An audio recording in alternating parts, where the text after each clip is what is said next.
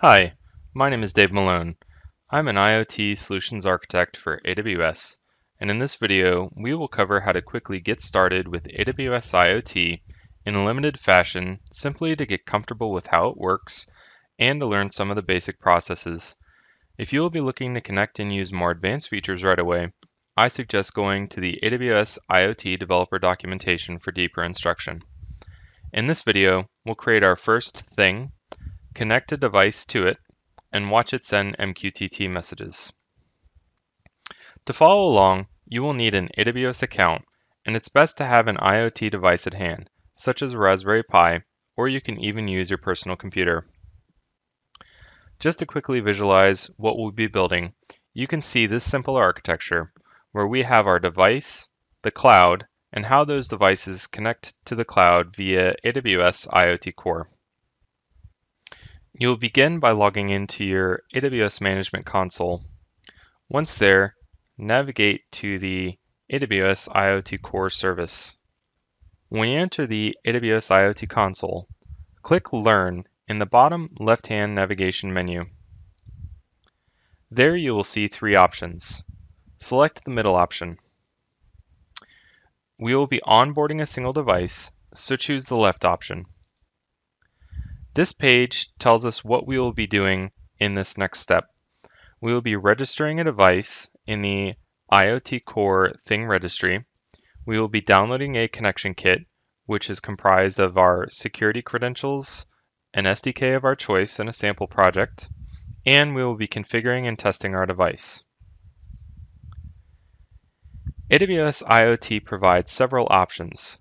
Choose your platform and device SDK language. The steps are largely the same, but for the purpose of this video, we will choose Linux OS X and Python. To register your thing, you'll be prompted to create a name. Since this is simply a demonstration of how the service functionality works, I wouldn't worry about the name too much. But when you start building, note that you cannot change the thing name once it's created. You would have to delete it and create a new thing with a different name, so it's worth spending some time now thinking about your naming conventions.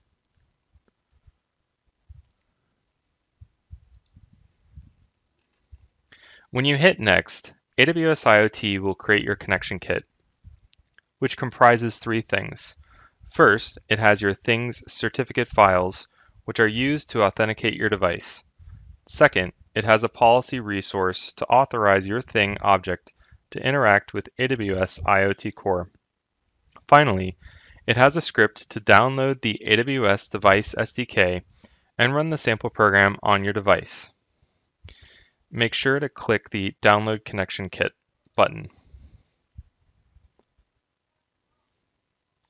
I am running this on my computer and not on my device, so I'll save this connection kit file to a local directory and then run it from there.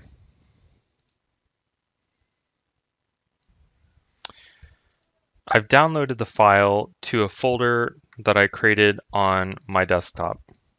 You'll see the file is called connect_device_package, and it's a zip file.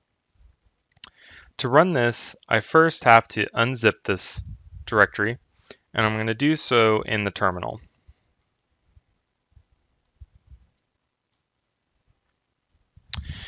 You'll see that there are a few files that came as part of this Connect kit. The next thing that I'll need to do to run this, per the instructions, is to modify the permissions on this start shell script by adding the execution permission. Once that's changed, then I can run this command, which will download the sample SDK code from one of AWS's public GitHub repositories. It will then run the sample code using the downloaded connection keys for the demo thing shown here and connect to AWS IoT Core.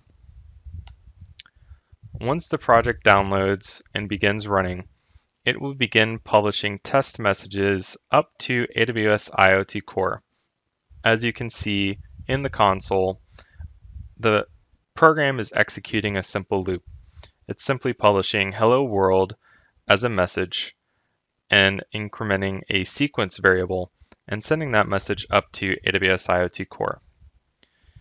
I'm going to go back into the AWS IoT Core console where you can see the messages are flowing through correctly. This is to help validate that everything is working as expected and that our devices are ready to connect. We can go ahead and click Done at this point. Now that we see the messages coming through, the other way to test that devices are successfully working is to go to the test portion of the AWS IoT console. One quick and easy way to test whether messages are coming through the mqtt broker in AWS IoT Core is to subscribe to the special topic known as the pound topic, which will subscribe to all mqtt topics as they're being used by the broker. And again, if I scroll down within the console, I will see the messages coming through as expected. So in this video, we successfully created our first thing, registered a device and connected it to our thing, and then we used mqtt messages to send data from the device using the sample program up through AWS IoT Core. Now that you've connected to a device, you could do a number of things, such as send the data that you're receiving through IoT Core Rules Engine to services such as our Amazon S3 to store the messages, or to Amazon DynamoDB, our NoSQL database, where you can then build AWS applications on top of those.